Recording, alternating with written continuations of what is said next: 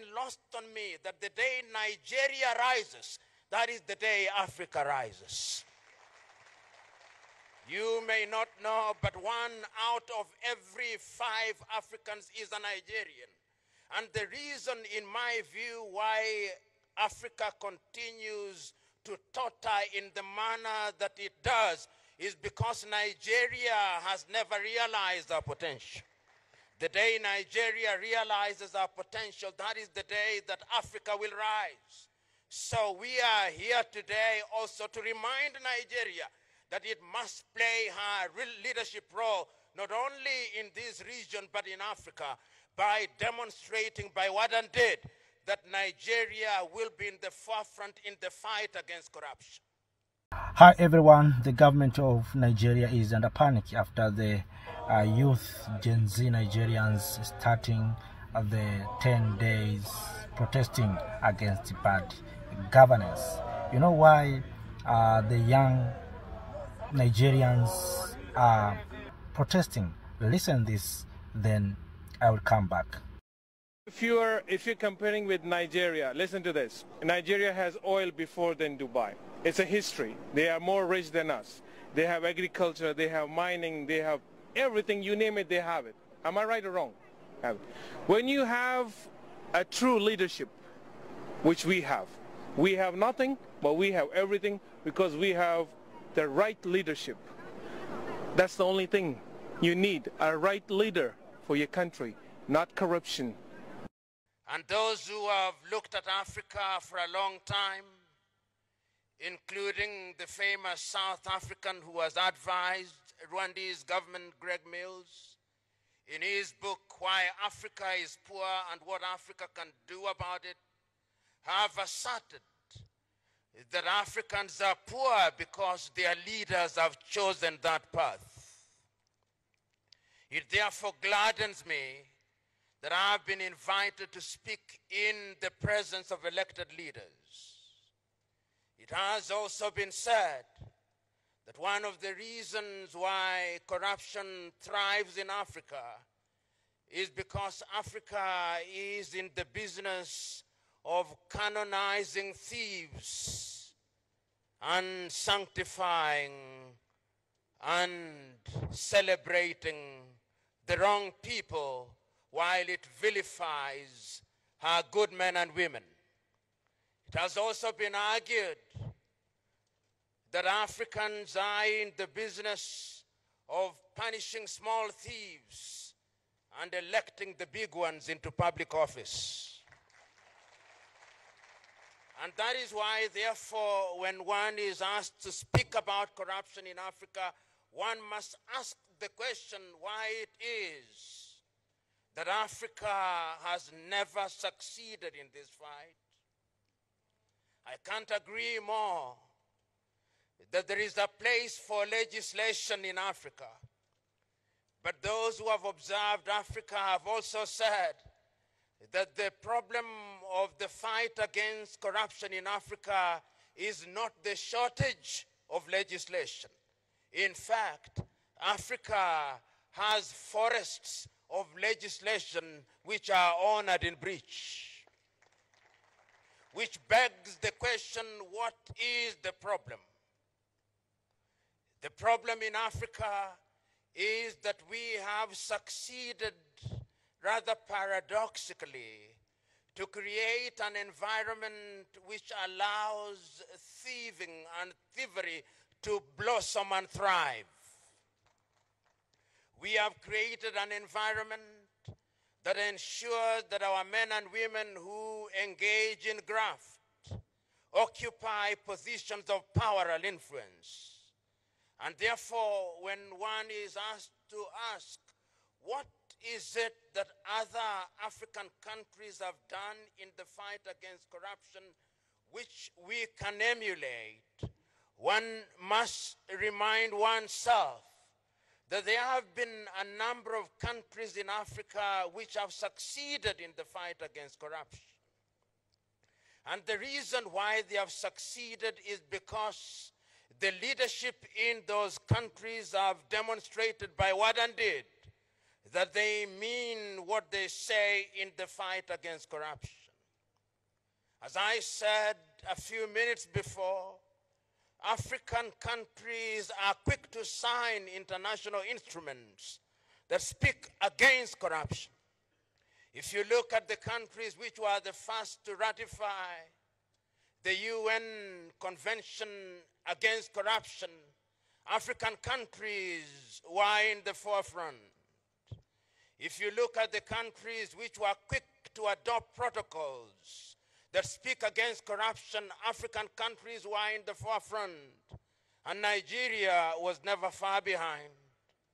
If you look at the countries which adopted legislation against corruption, it is African countries. In other words, African countries have the inclination to sign anything on sight without doing what those things require and demand of them. So, it is not legislation in and of themselves. It is something else. It is the culture that we have evolved over the years in Africa of celebrating ill-gotten wealth. It is not the shortage of political pronouncements in many African countries. Those who occupy political leadership when they seek political office will invariably say that we are going to fight against corruption. But many times, in the fight against corruption, their understanding of it is that they should appear to be fighting corruption without actually fighting corruption. So the question that we must ask ourselves, what must we do, we who have the privilege and honor of serving our countries in the positions to which we have been elected, in order to salvage our countries from the chains of graft? There are those Afro-pessimists who hold the view that Africa will perpetually and eternally be mired in the muck and mire of corruption. But the truth is that African countries have demonstrated that it can be done. Countries such as Botswana have demonstrated that when there is a committed leadership at the very top, corruption can be fought and can be fought successfully. Countries such as Mauritius have demonstrated that corruption can be fought. Countries such as Rwanda have demonstrated that corruption can be fought. And what they have demonstrated is that corruption is so serious a business that it cannot be left to the political class. They have demonstrated that corruption is so serious and ill that it cannot be the fight against corruption cannot be conducted on the basis of equivocal and vague political pronouncements or technicalities of procedure. They have demonstrated that sometimes there must be a deliberate conspiracy of institutions in order to fight corruption. They have demonstrated that the executive must positively and creatively conspire with the legislature, and that the legislature must conspire with the judiciary not to undermine those institutions, but to strengthen those institutions. And I hold the view that it can be done, and it must be done, because if it is not done, many African countries will never realize their potential. It has also been demonstrated by those countries that in order to fight corruption, there must be collaboration of a continental nature. And it is not lost on me that the African Union has brought to pass the African Convention for Combating and Preventing Corruption, which is a continental instrument that allows African countries to participate in the fight against corruption through collaboration. And it can be done through regional efforts. In the ECOWAS region, the ECOWAS environment provides an opportunity for Nigeria and the countries in this part of the world an opportunity to engage in the fight against corruption in a positive manner. And it's not only at the continental level that Nigeria must demonstrate this. Nigeria must also demonstrate our leadership position in the world. The United Nations Convention Against Corruption provides several opportunities which can be exploited by members states, including Nigeria, to ensure that funds that have been ill-gotten are repatriated, and the men and women who engage in such unconscionable and harmful behavior are punished in accordance with the law, that the world may know that if you reap where you have not sown, there are consequences to it. It is also important to create an environment that is hostile for people to participate in corruption.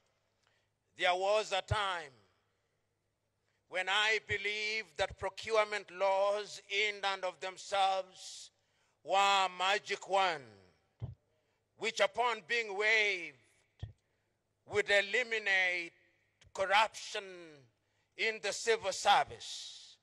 But over the years, I've come to realize that procurement laws only allows people to steal in accordance with the law, and that therefore do not be under the impression that laws in and of themselves will solve the problem. As a young boy, I read the great Nigerian writer Chinua Achebe, who said that since men have learned to shoot without missing, a naked bird has learned to fly without perching. So we who are here must remember that when we are enacting laws regarding procurement, sometimes we do so in a manner that provides an opportunity for bureaucrats to steal in a manner that lends a veneer of legality to their illegal activities. The quality of laws that we enact are therefore very important.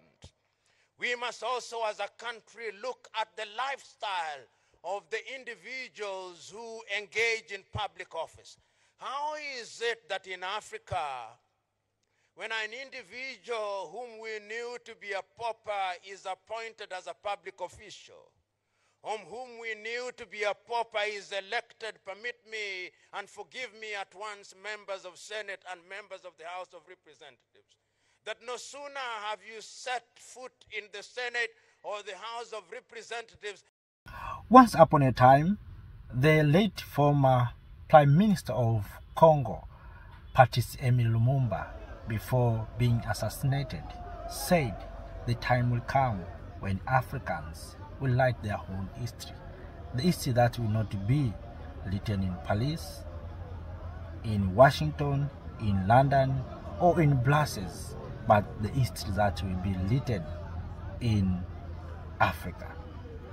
What we see today, Africans are starting to write their own history.